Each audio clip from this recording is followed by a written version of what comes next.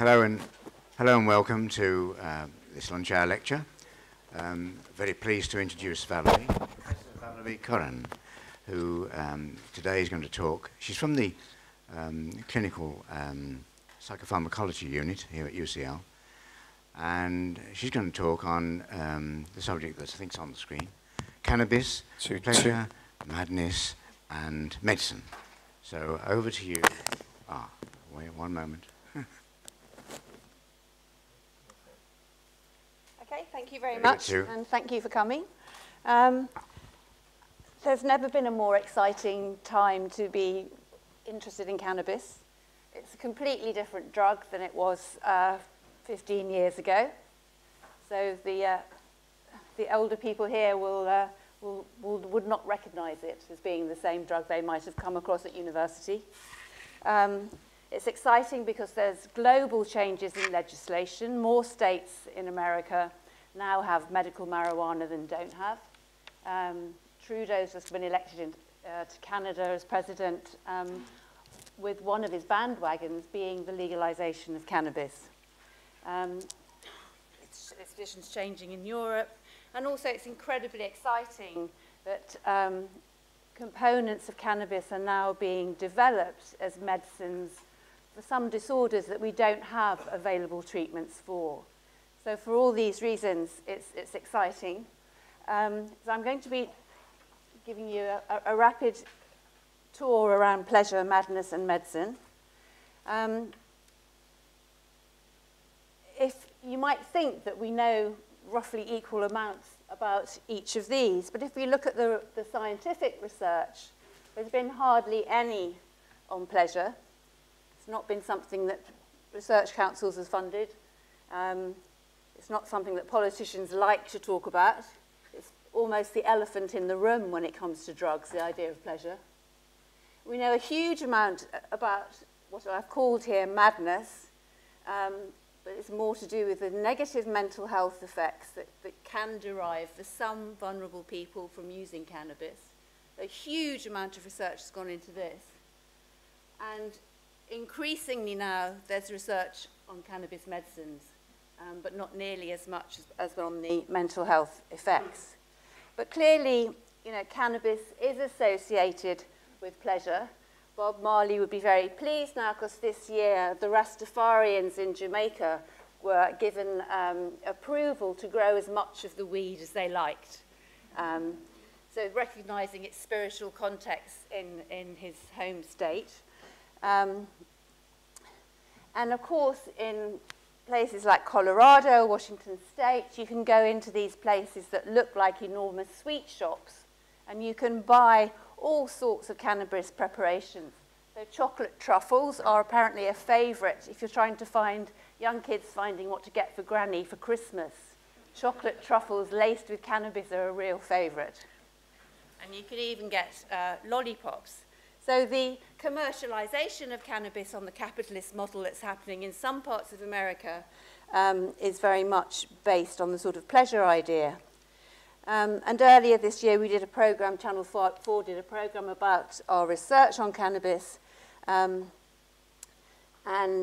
This was Neil, who's a very charming man, who's a retired policeman, who he'd actually been an undercover drugs detective, and this was about 9 o'clock on a wet Wednesday morning, and we just, through a vaporizer, administered him some nicely balanced cannabis. But much more focus has been on cannabis and madness. Basically, Richard Nixon, with the war, who initiated the war on drugs, pushed very much the line that all drugs were evil if they weren't tobacco or alcohol. Tobacco and alcohol were fine, everything else is no good. And there were even films like Reefer Madness and the portrayal of madness being associated with cannabis. So what does this madness mean? I mean, nowadays we'd refer to mental health, and there have really been two areas that people have focused in on. The first is the risk of psychosis. So that we know from epidemiological studies going way back that especially if people start smoking cannabis when they're in their 13, 14, 15 years of age, in adolescence, it increases their subsequent risk of psychosis. It also, if someone with a diagnosis of schizophrenia smokes cannabis, they're more likely to relapse. So if they're stabilized on their antipsychotic medication, so they're functioning well, if they then smoke cannabis, they're more likely to relapse into an acute episode. That proportionally affects a tiny percentage of people. The vast majority of people who smoke cannabis don't have psychosis, and the majority of schizophrenics have never smoked cannabis. A much bigger problem that we think has increased over the recent years is addiction. 9% of people who use cannabis will develop a dependence on the drug. And all these factors depend on certain vulnerability issues, because it's only some people. I mean, we know that Prince Harry smoked cannabis and has no adverse effects. David Cameron has smoked cannabis and has quite a good job as things go. So it's not that it's a direct consequence. You have to be vulnerable. And vulnerability to the negative effects of cannabis is conferred if the earlier age you start to use, how much you use, how regularly. And there are also environmental and genetic factors. So we've known about these for a while. But our research group were particularly interested in one thing that hadn't had much research on it. What about the type of cannabis you use? Well, cannabis in every language has lots and lots of different names. In fact, wherever I've given talks on cannabis, I've always looked up the local terms for it. And in every single country, there have been more words for cannabis than the Inuit or Eskimos have for snow.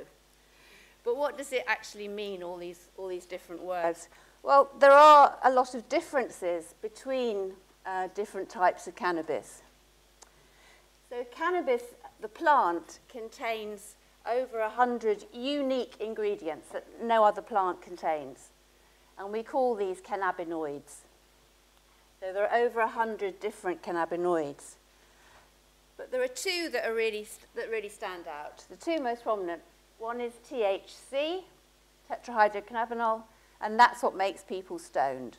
That's the active ingredient. It's what people want the effects of. But there's a very important other cannabinoid in cannabis, and that's called cannabidiol. And these two things, THC and CBD, are a bit like yin and yang. When they operate together, it seems to be more harmonious. And looking at them separately, they have almost opposite effects. So THC can make you anxious temporarily, acutely, and produce temporary psychotic-like effects in healthy people. And THC, as you will know if you smoke the drug or take it in edible form, hugely impairs your memory and ability to learn for a couple of hours after you've smoked it. CBD, on the other hand, reduces anxiety, so it calms you down. It has, and I'll show you evidence of this in a minute, antipsychotic effects, so it acts against schizophrenia-type symptoms. And there's evidence that we and others have found that it actually can improve your ability to remember and to learn. And we, in our first study with Celia Morgan, who's done most of the work with me, we looked at people's hair, because in your hair is a record of your drug use. So your hair grows about 1 centimetre a month and keeps in the follicle inside a record of all sorts of things to do with your diet and your drug use. You can even go back to mummies in Egypt and find traces of cannabis in their hair. It's like a permanent record. So if you take this lady, perhaps here, would have, I could tell her drug use for the last 3 years. She's got quite long hair. And so you can look at hair and not only say find cannabis, but you can actually look at levels of THC and CBD. So we did this in this study. I just put this lady up because some people have been known, especially in the States where they're now using hair to drug test people. Some people actually shave their heads before they can get samples for the police. So in this study, we had groups of young people, and we looked at their hair to see what the balance of THC and CBD was, if there were any. And we had 20 people who only had THC in their hair, 26 had CBD and THC, so the balance, and the majority, 86, had neither. And we used a measure of psychotic-like experiences and compared those three groups. And what we found was that unusual experiences, which are akin to hallucinations and delusions in schizophrenia, were markedly increased only in the people who had only THC in their hair. So if they had no cannabis at all in their hair, they were fine. If they had THC only, they had some positive psychotic-like symptoms. But if they had THC and CBD, they were fine. They were like people with no cannabis at all. So this strongly suggested to us that CBD could protect people against the psychotic-like effects of THC. That was back in 2008, and it was really nice this year that a study came out really showing that this was definitely correct.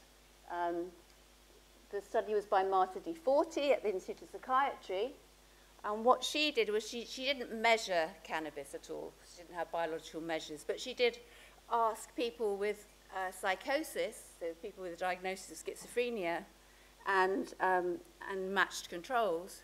And what she found was that those people who reported smoking skunk had 3 times the rate of psychosis compared to people who've never smoked cannabis. And interestingly, hash, so skunk is cannabis that has no CBD in it, okay? It's just THC. Hash is traditionally balanced CBD and THC, and hash did not increase the risk of psychosis. So there's a harm reduction message there that I think you'll all get. So if CBD can protect you against the psychotic-like effects of THC, could CBD then be used to treat schizophrenia? And this study was done by Markus Lewicker in Mannheim in Germany. And what he did was he gave one group of schizophrenics CBD for 28 days, and the other group amisulpride, which is a traditional antipsychotic medication. And this curve is just showing the reduction in psychotic-like symptoms over the month. And you see both treatments reduce symptoms in the same way. But in terms of side effects, one of the worst side effects of anti-schizophrenic medication is people put on lots and lots of weight. So you see here, with amisulpride, people put on about 3.5 kilograms over the 4 weeks. This didn't happen with CBD. All current antipsychotic drugs do this increase in weight. So it looks like it could be a promising treatment. But I want to turn now to a much more common problem, which is the problem of addiction. There are about 180 million cannabis users in the world. 9% of those will be addicted. And in Europe, a recent survey has shown that 1% of all adults and nearly 2% of 14 to 17-year-olds are addicted to cannabis. And cannabis is now the second most common reason after heroin for young people going into drug treatment services. So it's a very different picture. If we'd looked at this 20 years ago, it would not have been like this. It's a recent thing. And this curve is showing you how much we've had an increase in skunk. That's cannabis that doesn't have any CBD in it. So it's either police seizures or community surveys analysed for the amount of THC or CBD, and you can see it's really been shooting up since the early 2000s. So what we've got is skunk essentially is getting rid of CBD and massively increasing the level of THC. It's a very different drug than it was before. And if you look at the number of young people with addiction problems going into treatment, this is over roughly the same period, the increase in skunk cannabis has been paralleled by an increase in 14 to 17-year-olds needing treatment for cannabis addiction. And we had a large group of 420 cannabis users who were 16 to 23 years of age. It's a group we work a lot with. And we asked them what type of cannabis they preferred. So they could either say no preference, or a preference for herb or resin, which has lower THC and increased CBD, or a preference for skunk, which is the high THC, but no CBD, importantly. And this is what we found. These are all indexes of addiction. So here, it's a psychiatric classification, DSM, symptoms of cannabis dependence. The skunk, with no CBD in red, hugely more addiction problems in skunk users. Craving for cannabis, again, massively increased in people who use skunk, or preferred skunk. And the time it takes to smoke an eighth of an ounce, 3.5 grams of cannabis, again, people using skunk smoked their cannabis a lot faster than people who used other preparations. And this was a survey done by Tom Freeman and Adam Winstock as part of the global drug survey, showing a very similar pattern. And it's looking at the relationship between how dependent, how addicted people were to the drug, and what kind of preparation they were asked about. And these are all people who are familiar with all three types. And what they found was that it was only in the skunk users that there was a clear relationship between how often they used and how heavily addicted they were. And one of the effects of addiction to a substance, whatever it might be, is that that substance, or pictures of it, or cues associated with it, grab the person's attention. This is one of the kind of brain mechanisms, if you like, or psychological mechanisms, how drugs get to be so attention-grabbing. And we know that's true of lots of drugs. And the degree to which someone's eyes move towards drug-related stimuli, you can measure it with eye movements, you can measure it with response times, is related to the degree to which they crave the drug when they haven't got it, and the degree to which they are addicted.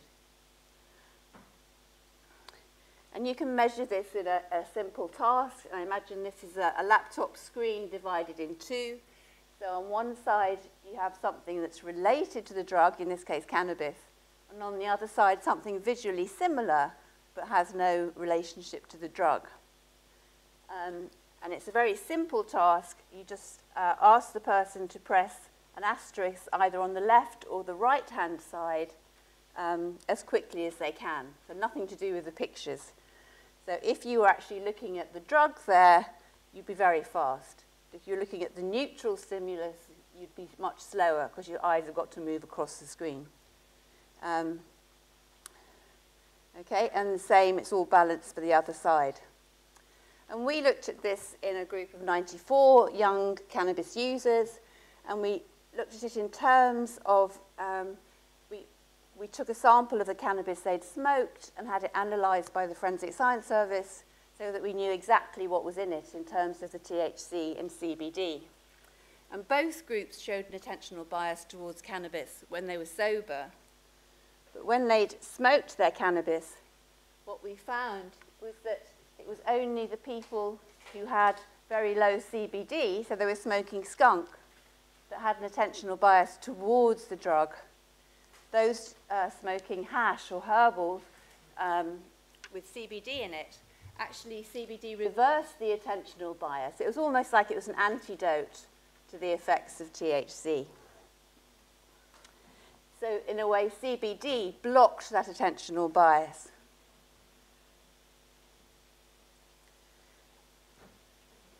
and part of the brain that attributes meaning to information in the environment is called the brain salience network. And it's basically, it guides people's attention towards things that are important, that matter to them. So, for example, you might be a chocolate lover, and your attention would go to the cake. You might be an Arsenal supporter. Again, the same salience network in the brain would focus you towards Arsenal players.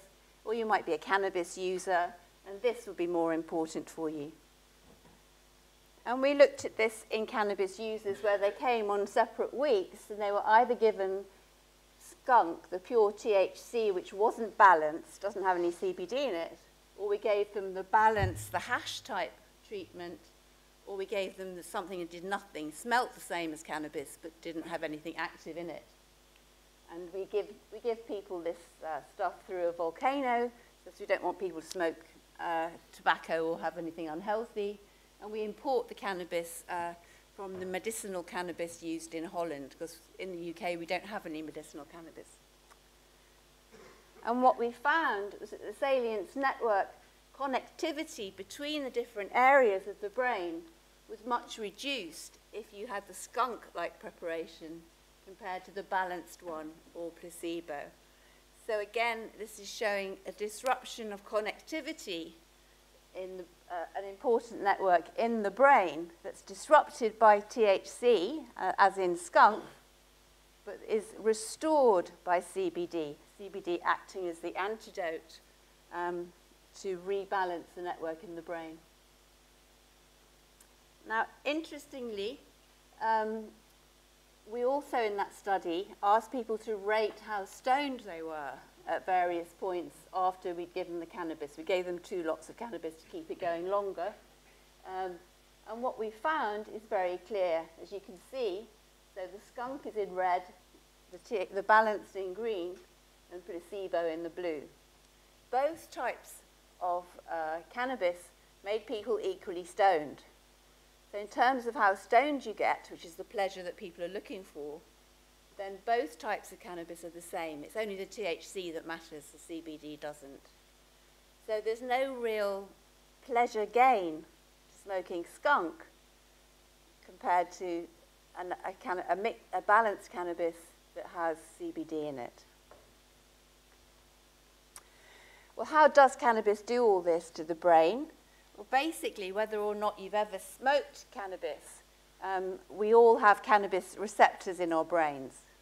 So there are 2 types of cannabis receptors, CB1 and CB2. CB1 are mainly in the brain and probably very important for a lot of the mental health issues. CB2 receptors are mostly in our immune system, and that's why people are now looking at the relationship between these CB2 receptors and cancer, where you've got diseases of the immune system. So why would we have cannabis receptors? Why did God put cannabis receptors there? Yep, I mean, not so that we could go and smoke cannabis. We've all got the receptors because there's a natural chemical in the brain, if you like, the brain's own cannabis. And the main one of these is called anandamide. And it's called anandamide because I think the scientist who discovered it in Israel probably smoked cannabis himself, because ananda is Sanskrit for bliss. And there's another one that's also in the brain, a natural chemical that acts on our cannabis receptors, which is called 2-AG. And one thing that we know CBD can do is it can boost anandamide by breaking down, by inhibiting the breakdown and its reuptake into brain cells. So that might be a mechanism by which we're finding these protective effects of CBD on THC. And the brain's own I mean, we've learned so much about the brain from the drug, actually, which is very interesting, because by giving the drug from outside, we can manipulate the brain's own cannabis system. And the brain's own cannabis system is critically important in times of brain development, and an especially important one in adolescence when lots of changes are happening to the brain. I mean, adolescence is more about brain changes than it is about hormonal changes. We used to think it was all hormones, it's not. These areas of the brain are the prefrontal areas are developing rapidly in adolescence, and we've come to understand a lot more about how that works. And we think this is why, because of the changes that are happening, if you smoke cannabis in adolescence, it's going to have a much more impactful effect than later on.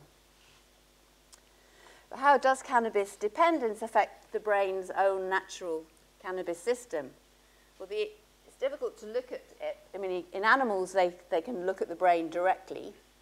In humans, we can only do brain imaging. We can't look directly in the same way.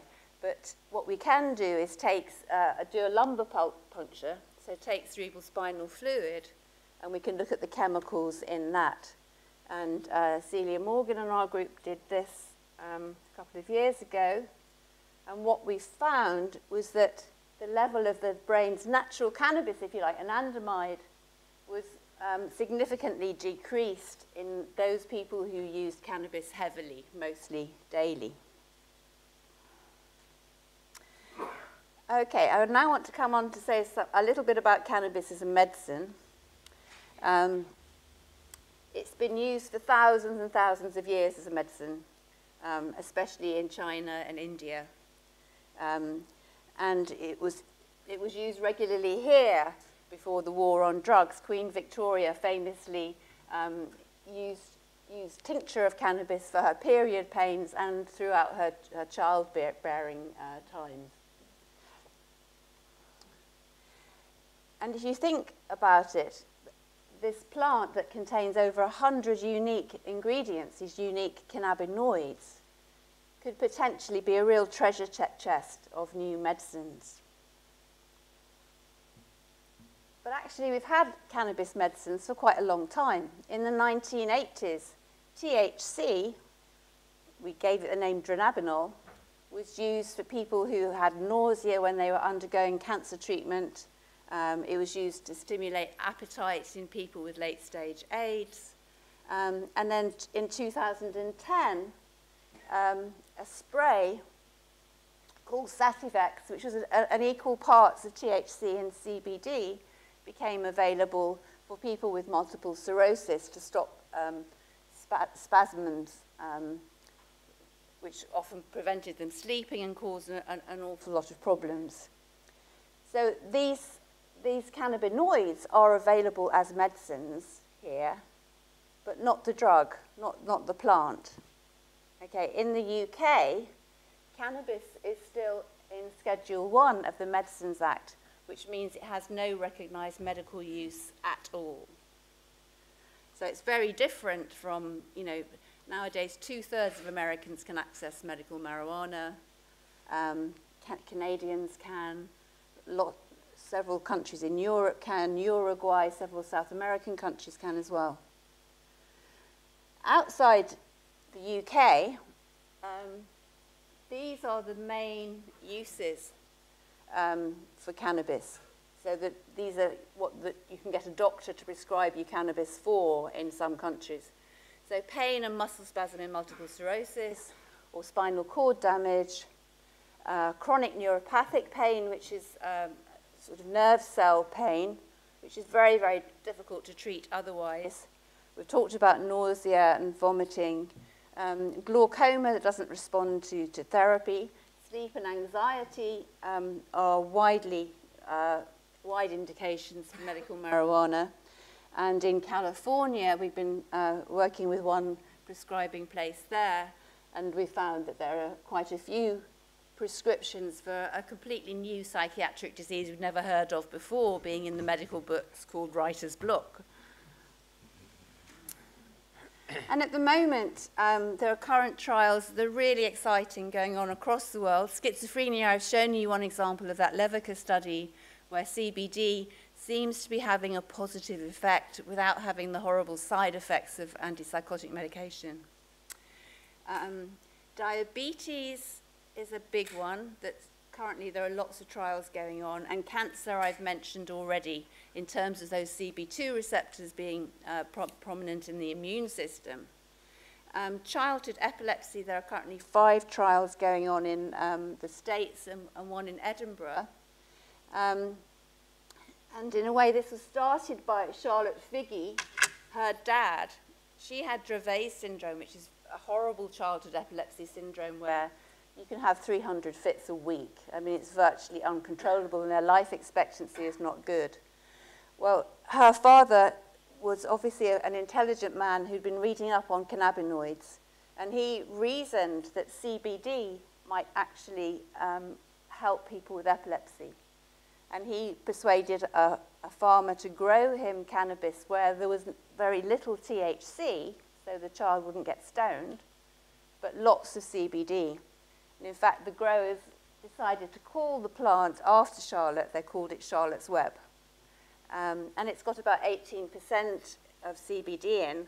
And at the last notification, Charlotte was down to 1 fit a week from around about 300. So people are very, very excited. Again, the trials haven't finished yet. Hopefully there'll be data out towards the end of next year. But there are a lot of people with epilepsy now who are doing everything they can to get hold of CBD because the early results are very exciting. So to conclude, cannabis addiction and psychosis risk are increased by the skunk, high THC, no CBD strains of cannabis. CBD reduces THC's effect on attentional bias and on the brain's salience network, but it doesn't affect how stoned you get. So there's no gain, really. If you want your THC, have it with CBD, and that can be protective.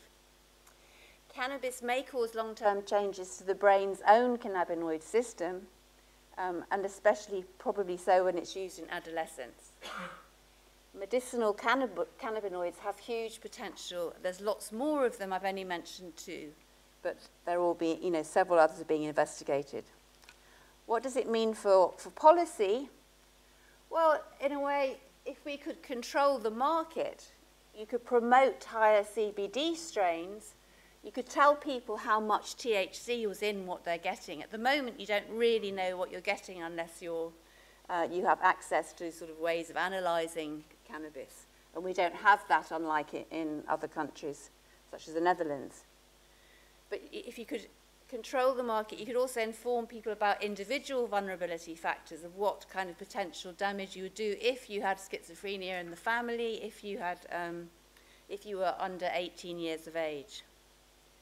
And it seems like the logical first step in the UK would be to take cannabis out of Schedule 1 and allow medical use here. So just for those doctors who feel it is appropriate, and a lot of patients who feel that it's their human right, if cannabis controls their pain and nothing else does, surely they should be allowed it. This is what they're arguing.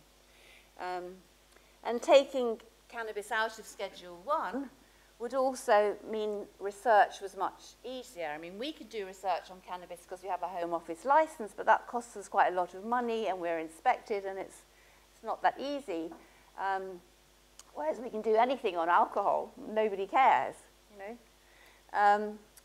So I think partly following the success of Trudeau in Canada, who was recently elected, the UK Liberal Party have now set up a working party on how they might legalise and go into the next election on that banner, because it clearly works for some politicians. And I co-wrote with the House of Lords Committee on Working Party on Drug Reform, the argument for making cannabis available as a medicine in this country is the first step, but the government don't want to move on it. Okay. So these are the wonderful team of people who do all the work, especially Celia Morgan, Tom Freeman. You need more information. This is our website. We are running a clinical trial at the moment for a new treatment for cannabis addiction. So if you do know anyone who's affected, you might mention it to them. So thank you very much.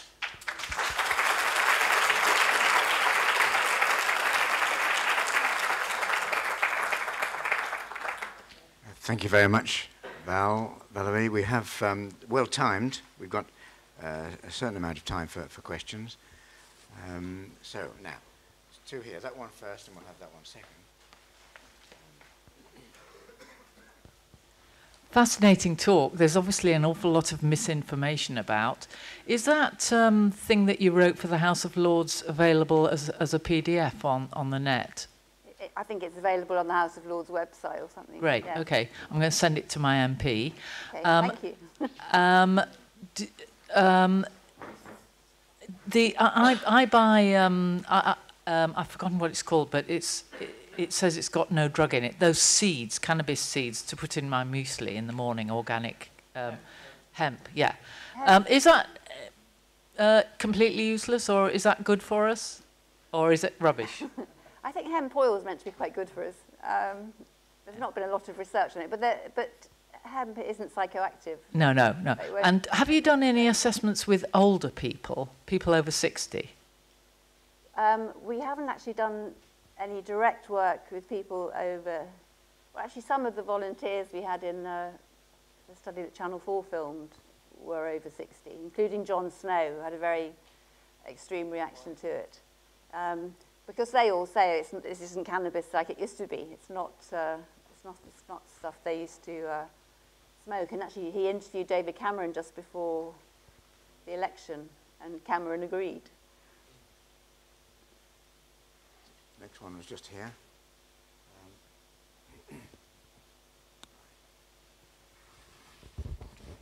Hello. Hi. Yeah, in Parliament recently they did debate cannabis being legalised, but only about 5 people turned up, so I don't really think it was top of their list. Also, the CBD oil, medicinal oil, I found that it is available in this country. A couple of vendors online are selling it, so it seems to be legal, otherwise it wouldn't be so. Yeah, potentially not. But they say that it's very high CBD hemp oil, and it comes in a very kind of concentrated form, 10 ml. Yeah, no, I've heard that there are some people in Harley Street selling it to people whose children have epilepsy. But I think that it's a bit dodgy, is it? Do you guys know? It's not controlled, so CBD isn't legal in the UK. Until the Psychopharmacology Substances Act comes in April, and then it's grey area. Yeah, the Psychoactive Substances Bill is not very helpful for research. I think there was a question. Oh, another question. Sorry, one more Yeah. question. How do you think the changing attitudes towards cannabis, kind of more thinking about America, because they're obviously quite a lot further ahead than we are, paves the way for research on other psychedelics like psilocybin and DMT? I think it can only be helpful. I don't think it can be detrimental.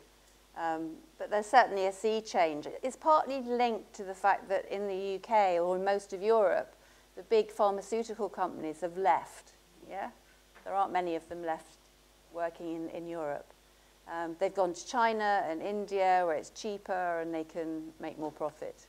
So what's happened is that people are now looking at existing drugs. So rather than hoping for new drugs to be developed for a lot of, especially mental health problems, they're having a look at the older drugs. And it's partly the success of ketamine as an antidepressant. So here we've got another abused drug that is actually becoming a very positive medicine for people who have not responded to psychotherapy or any other antidepressant in their lives. Some of them are responding to ketamine. So I think that's really opened up people's minds to maybe psilocybin and other potential so-called abused drugs, which have an action on serotonin in the brain, like many of the prescribed drugs. Your brain doesn't know what's the difference between a legal drug and an illegal drug. If it can do something positive, then... Sometimes informs the experience, though, if you think someone in a uniform is going to open the door. Well, exactly, yeah. Thank you. I must apologise to the people on the left-hand side of the auditorium because we've really run out of time. I do apologise. But it all remains for me to thank Valerie Curran very much indeed for a very interesting talk. Thank you very much. Sorry.